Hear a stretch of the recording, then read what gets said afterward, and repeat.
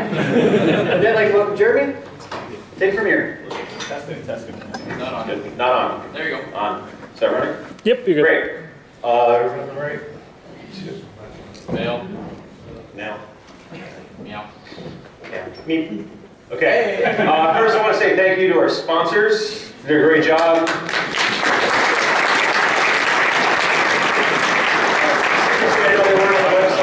Sheep Dip Malt Whiskey, excellent stuff if you get a chance to try it. So for this keynote, we have a limited amount of time here, so I'm not gonna, again, 4 hours, we're gonna try and get you if you have any evening flights.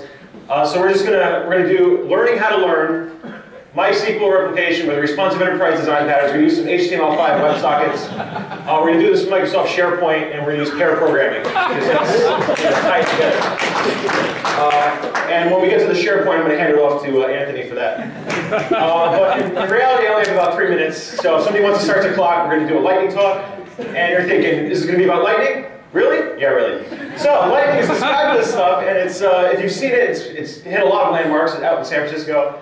Even the Empire State Building gets hit all the time. That they have like the lightning rod on it. They probably collect and turn electricity. It's even international, so we have lightning in Paris. So and then even it was responsible for ending some the recent Pope stepped down because of the lightning strikes there. So it's a really powerful force. And even you're thinking you're pretty safe in the Twin Cities, eh? But not really. It hits that quite a bit.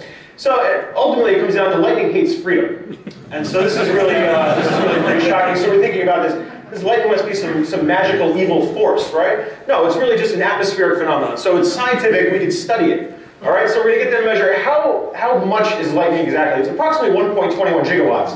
But we realized we actually want more gigawatts. So we called the guys down in the lab and we said, we need to make this lightning more powerful. So we got the best baking soda and distilled white vinegar that money could buy. We probably imported this in Wisconsin. I don't know why Wisconsin. And we chopped off the top of a mountain, we poured all that baking soda and distilled vinegar into it.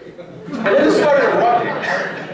So at this point, we waited for some lightning to come by, and then holy crap, we've got volcanic lightning. And now this is pretty, you're wondering how much damage is it. Approximately 3 points of damage, unless you're trampling, and we have 6 points of damage. So lightning is now this impossible weaponized force used by evil cats around the world. And I've been on the receiving end of lightning. Sometimes I lose. I don't often lose at Mario Kart, but when I do, it's because somebody has a lightning bolt. And additionally, lightning has been used as a weapon for, in prisons, things like that. So lightning is pretty dangerous stuff. So we want to protect ourselves from lightning. So I'm going to just go over a couple of tips, some pro tips that you can take to make sure that you're safe from lightning. So, how do we avoid lightning? Don't stand out in the field, especially if you're holding an umbrella. That's probably a dangerous place to be. Also, if you're doing sheep dipping, sheep have been known to attract lightning, so you want to stay away from sheep. If you're also out in the field, you don't want to go under any trees. Those are ripe targets for lightning. And then finally, phone booths. I don't know why you'd have a phone booth out in the field, but don't go into it if you do. Unless it's a TARDIS, in which case you go back in time before the lightning hit you. That's awesome. So what are the odds that I'm actually going to hit by lightning? It's approximately 1 in infinity, which is not really mathematical, so let's actually dumb it down. We'll go to Rendell for XKCD, and he calculated about 1 in 7 million from the US. The stats that people actually know this is much less. So you're reasonably safe, so let's focus on the good qualities of lightning. So everybody's familiar with Pikachu. Pikachu harvests lightning for powers of good, unless he's fighting you, but let's not get into that. So he's great friends with Snorlax. When Snorlax gets by lightning, he just takes a nap. These two get along like clams. So, additionally, we went back to Tesla and we said, so lightning, it's friendly, we can harness it, maybe we can harness it for some good things. So what can we do with lightning that'd be really fascinating?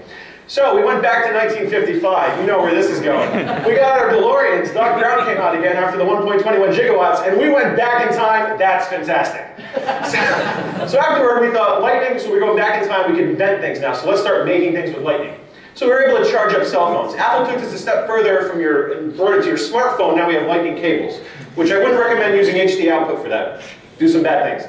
So then we also got the cars. Tesla, this is the first version of the Tesla car. Nobody wanted to drive this, so we spruced it up a little bit and made it a little sexier. So now you get to drive around this. This is powered by lightning, but now we have lightning going around in cars. Lightning might already be there. So we needed some way to capture lightning and move it around. So we contacted some farmers out in the Amish country of Pennsylvania. They found a way to bottle lightning.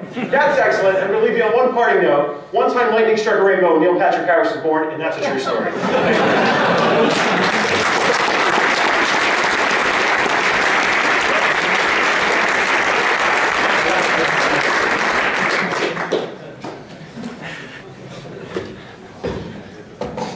I think that may be the best talk.